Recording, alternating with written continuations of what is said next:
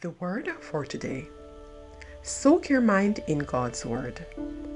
I have hidden your word in my heart that I might not sin against you.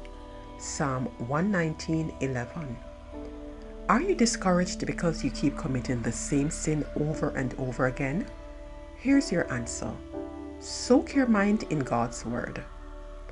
Just like you soak a sponge in water and it comes out dripping and filled to capacity, soak your mind in scripture until it's filled to the brim with God's word.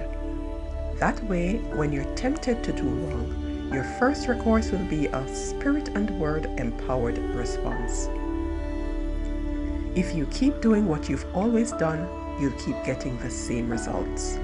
So if you're sick and tired of living in defeat, here's a time-tested prescription from God's word for making you whole.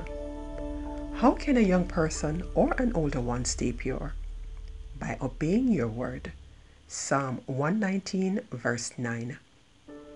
You are already clean because of the word I have spoken to you. John 15 verse 3. That he might sanctify and cleanse you with the washing of water by the word. Ephesians 5:26. The word of God is living and powerful and sharper than any two-edged sword, piercing even to the division of soul and spirit, joints and marrow, and is a discerner of the thoughts and intents of the heart. Hebrews 4:12.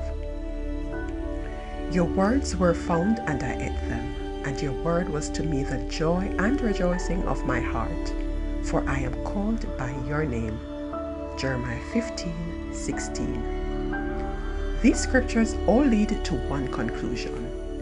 If you're serious about wanting to walk in victory, you must get into God's word and get God's word into you. There is no other way.